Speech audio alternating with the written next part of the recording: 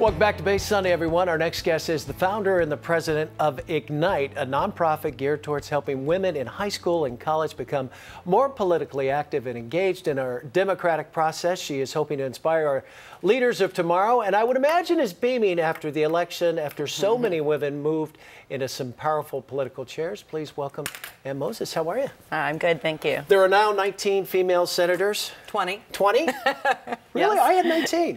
Okay. Heidi Heitkamp, just one. Oh, did she really? Yeah. Well, I know Warner out in Massachusetts took over. So, well, that's going to make you happy, right? Yeah, very much so. Women did really well congressionally, both in the House and the Senate.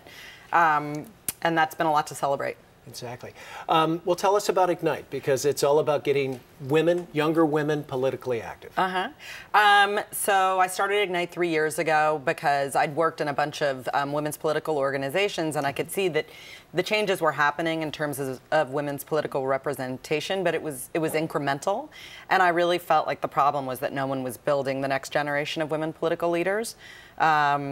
A lot of really fine organizations working on adult women and trying to get them to run and win, but no one was working on the next generation. So how do you get started? You go into the high schools, you go into the colleges, you actually teach a class. What, a 90-minute class? How's it work? Yeah, we have sort of two tracks. In our high schools, we go in and it's an after-school program, and it's up to 3 hours a week for a group of high school students. It's year-round, and we stay in high schools forever. In colleges, we do shorter kind of weekend retreat trainings where we train the women how to run. And in both programs, we get a lot of women elected officials involved, so they meet women from their own communities who are like them, who've done it. And you must be inspired seeing these kids, and after, what, 3 years now? 09, is that when it started? Yeah. You know, what's it been like? What's been the response? The response has really been great. It's incredibly inspiring to see these young women who go from not really understanding how anything works, particularly at the high school level, and then seeing them tracking the election, tracking ballot propositions this election. You know, so many of them were really excited about Proposition 30, what was going to happen to their schools and the funding for their schools. Seeing them, I was at a high school site last week, and I walked in and they were all on their cell phones, and I said to the teacher, what are they doing? And she said they're calling all the parents in their school and telling them where their polling places are and encouraging them to vote. Yeah, it was great. Well, it's got to make you feel good. Yeah, I got a little teary. I went on YouTube, and there's actually, I don't know, about a half dozen young women that say, you know, this is my name. I go to San Francisco State.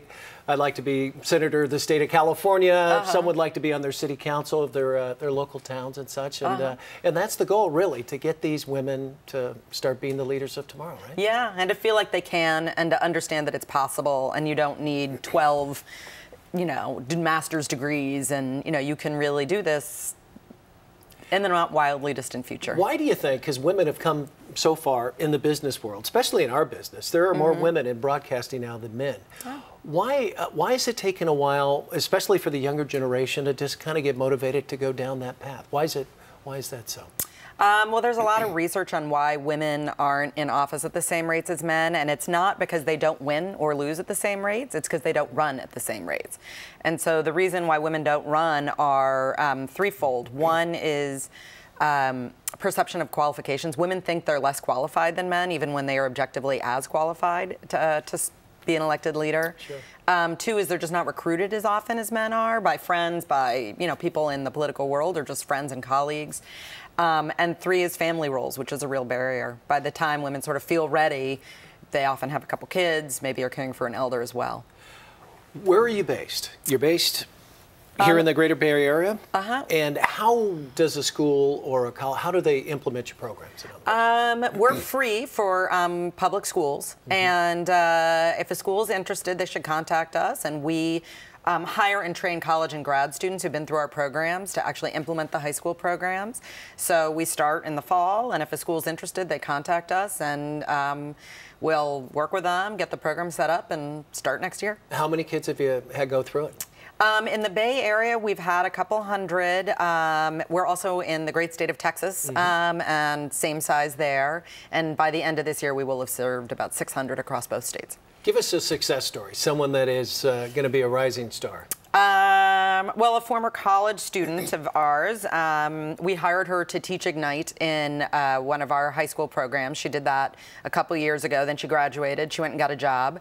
And she is going to run for her town city council in the East Bay in 2014. Wow. Yeah. Oh, wow. Well, very good. Well, thank you so much for coming in, and we wish you all the best. Thank you so much. All right. If you'd like more information, you can log on to ignite.org. Back with more Bay Sunday right after the break. Stay right there.